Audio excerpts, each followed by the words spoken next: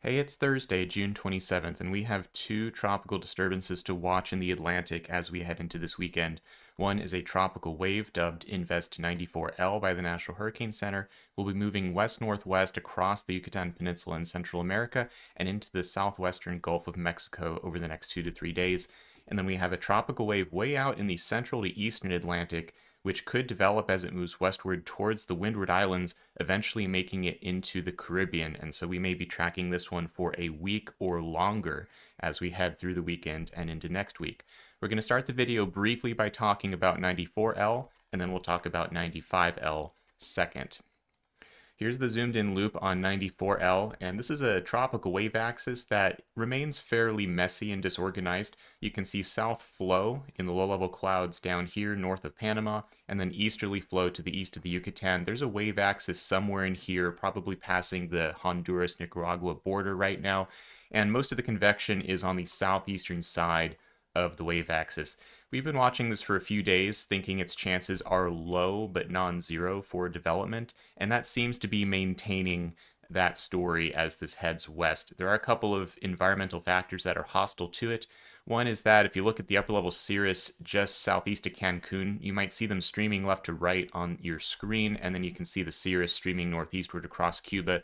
So there's this smiley face shaped trough over the northwestern Caribbean, and there's some dry air underneath it as well. So there's some wind shear and some dry air hitting this tropical wave from the west, and that's going to continue as the wave axis propagates into the Belize or eastern Mexico region and then out into the southern Gulf of Mexico. And it's probably going to have a hard time disentangling itself from that upper level trough.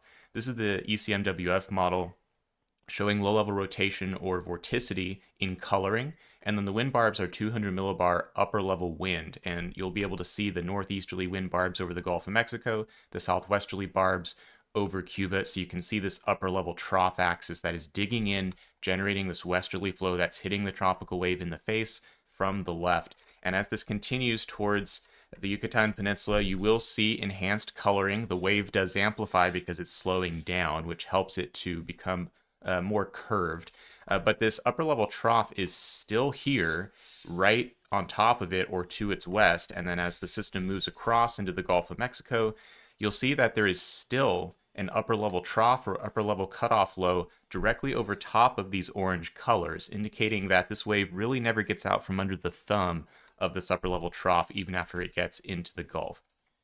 Now if we look at the low level wind explicitly, you'll see the wave axis at the current time, and this propagates toward the Yucatan Peninsula, and you do see it get a little bit more amplified just before landfall here, but it doesn't look like it will have enough time for development prior to moving over the landmass here, and then it will be arrested a little bit by land interaction and then pop out over water again, and we could potentially see this try to develop a closed circulation prior to hitting Mexico a second time.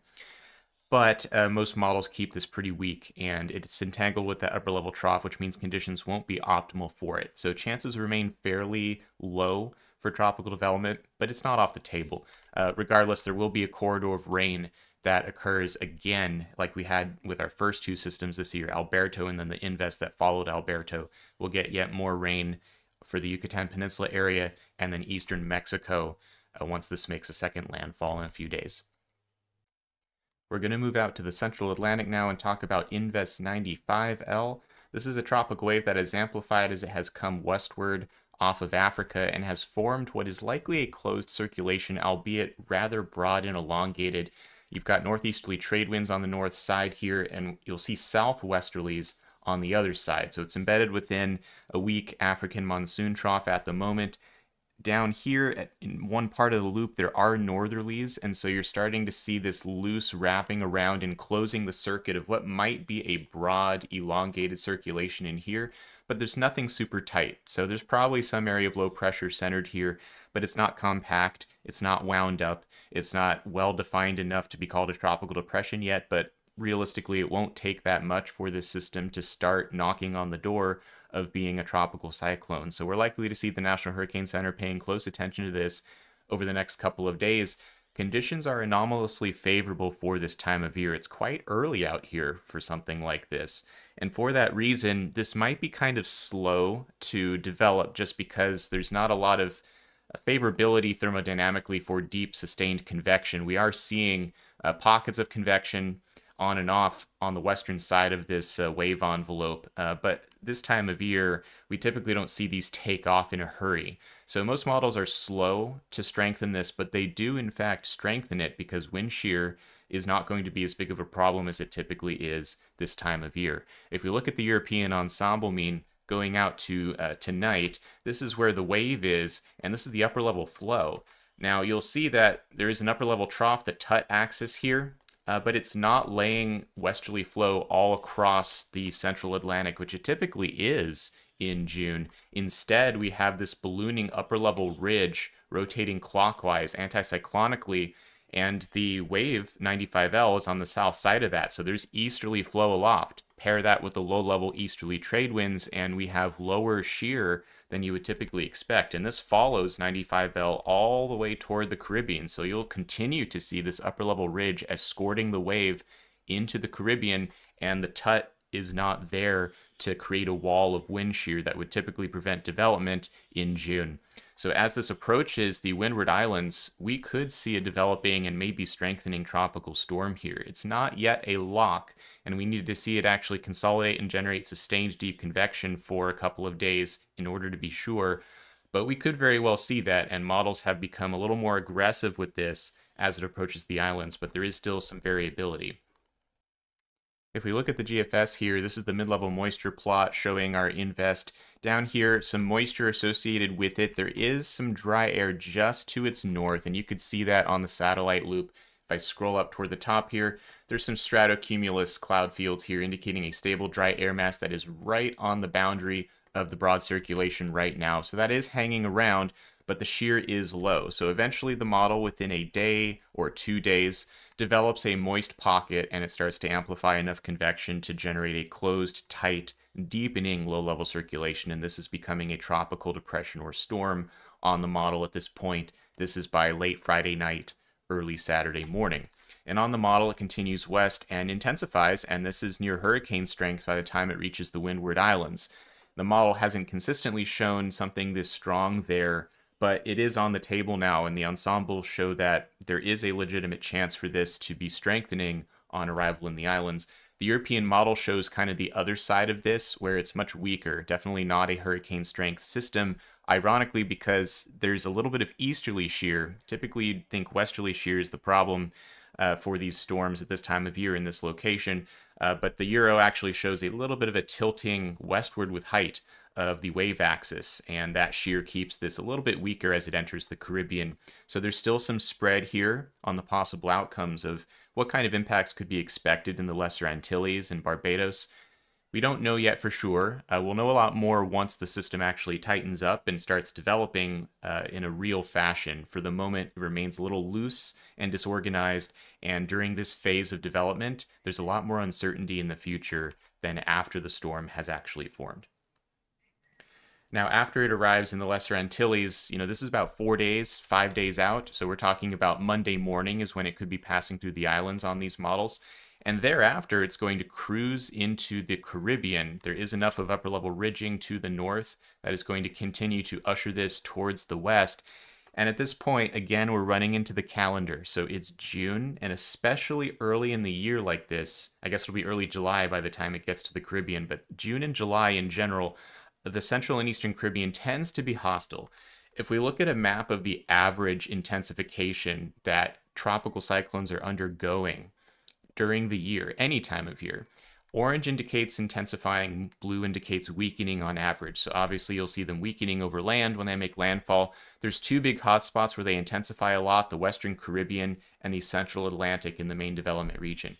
But in between the Central and Eastern Caribbean and near the Lesser Antilles, there tends to be slightly less favorability for intensification, and that's due to a couple of reasons. One is that the trade winds get really strong here in the Central Caribbean especially, and especially in late June and July. They're typically strong, so you end up with surface divergence and less environmental rotation or vorticity in the Central Caribbean.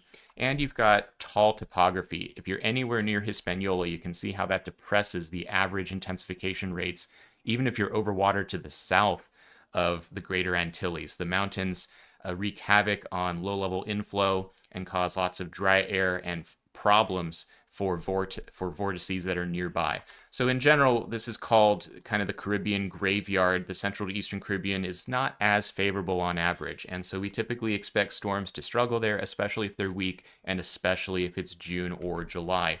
So models do bring this into the Caribbean, and some intensify it and some don't. So when 95L gets into the Caribbean, yes, the upper level ridge is going to be following it. So there's supposed to be upper level easterlies over top of this.